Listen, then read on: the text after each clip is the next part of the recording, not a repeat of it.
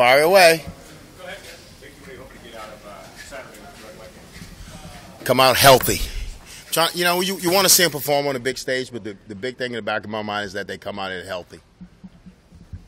How competitive can we expect it to be? Everything we do around here, we're competitive. Everything we do, we're going to compete. So it's going to be competitive.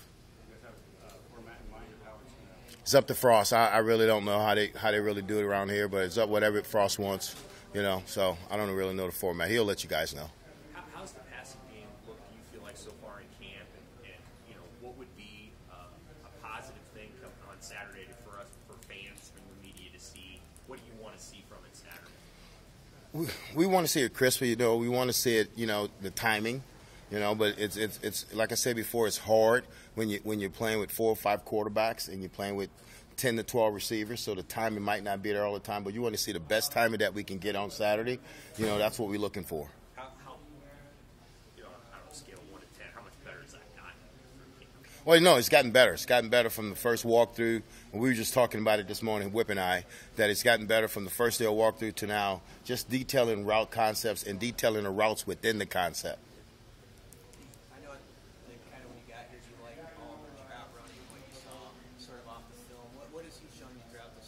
Omar? Oliver's a kid that, that he didn't have a lot of confidence in himself, and I always talk to him about believing more in himself because he's a really good player. He's a really good player, and he showed a lot of explosiveness in this spring that he can run by people, and he's got really good hands, and he's a really high football IQ guy. So I'm excited to see what's going to happen with him in the summer into fall camp. Might as well ask you about Omar, too. How have you liked his slot work and how that's going? Yes, he started in the slot, and he picked that up, and then we moved him back out to X, and that's really helped him. So we think his natural position is going to be X, but the best thing about it, he proved that he can learn 2 positions. So he learned R, then he went to X, and he's been fine. What would be your report card on Trey Palmer at this point? What do you like about him going through this entire spring? Well, just the transition what Trey has been through from Louisiana to Nebraska, because I've been through that transition, from Louisiana to Nebraska. Right now I'm going to give him a B because he's really doing a great job of transitioning from Louisiana to Nebraska, the way we practice at Nebraska, LSU, the way we practice it now. But he's really coming out with energy. He's playing hard every snap, and he's doing his best to help this team win.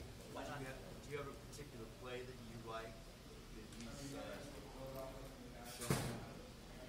I think he's catching the ball much better than I had him before. I think he's using his hands a lot better, and on the deep balls, he's really good at that right now. Why is it a B, not an A for Trey? Because we talk about a finish line. I think when you get an A, kids kind of say, oh, that's the finish line, everything's done. So I want to continue to make them chase. So we talk about a finish line in our room, and it's not a finish line. The finish line will be in January. You talked about not being a real vocal guy, but wanting to lead by how he plays. Have you seen other guys in the room sort of get in line behind him or take to his style? I think they all have. I think they all have seen, the way that he works, that he don't mind working, and how hard he practices, how hard he finishes, and the things that he do, on the field when he's on the field, that he finishes runs. So I think a lot of kids take after that.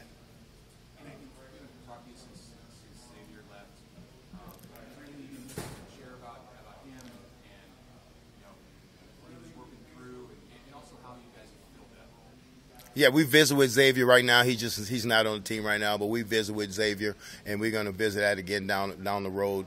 Like I said, it's going to be Frost's decision about what he wants to do with him.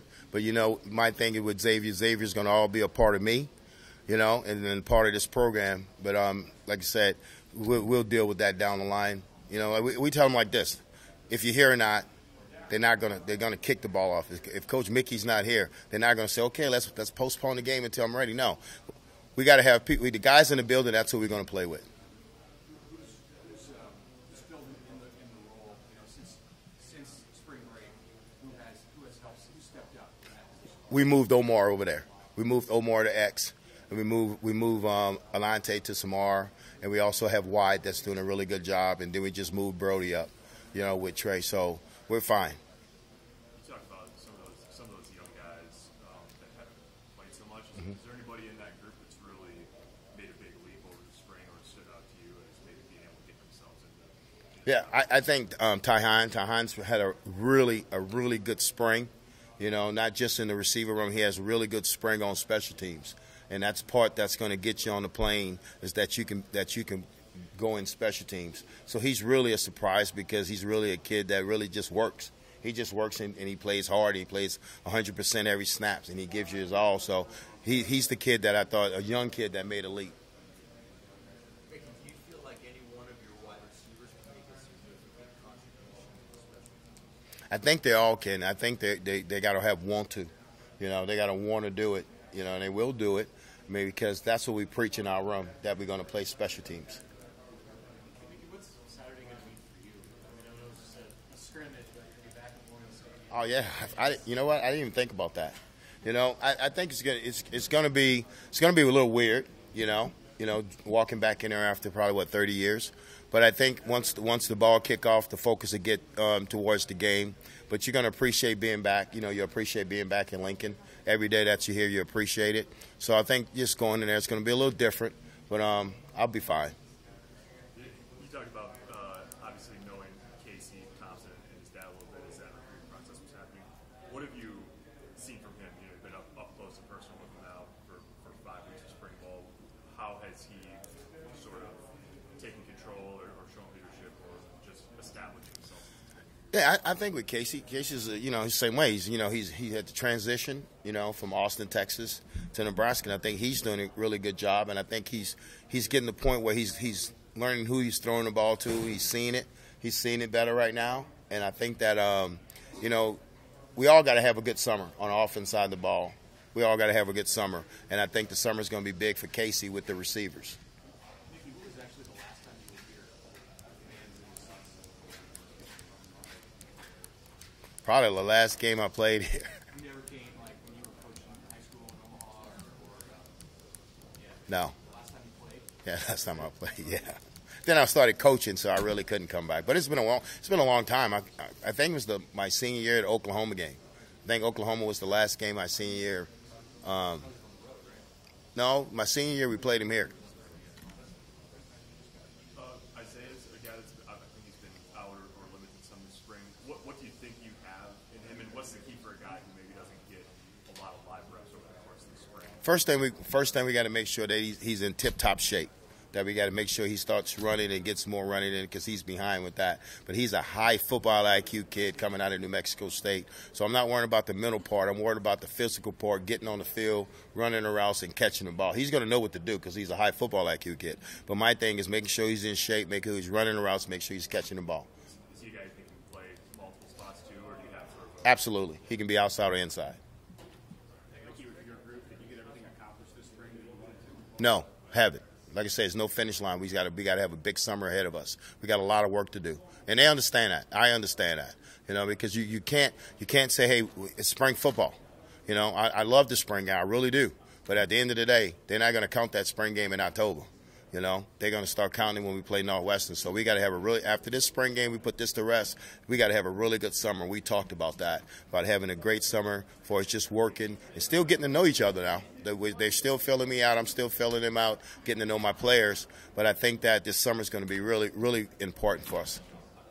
So you may have asked this question, but you being a Louisiana native and also with Trey talking about him being from Louisiana too.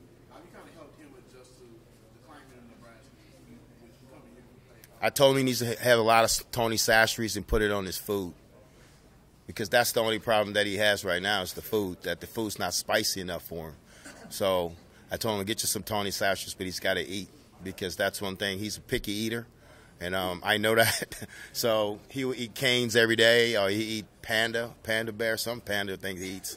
I don't even know what it is, Panda Express, but he eats that a lot. But, that's with Trey and letting him know that this is a really a football state. You don't really the only show in town. And all eyes will be on you everywhere you go. And he's understanding that, and he's been really good about that because he's not a kid that hangs out a lot. He's a homebody. He's here or he's at his apartment.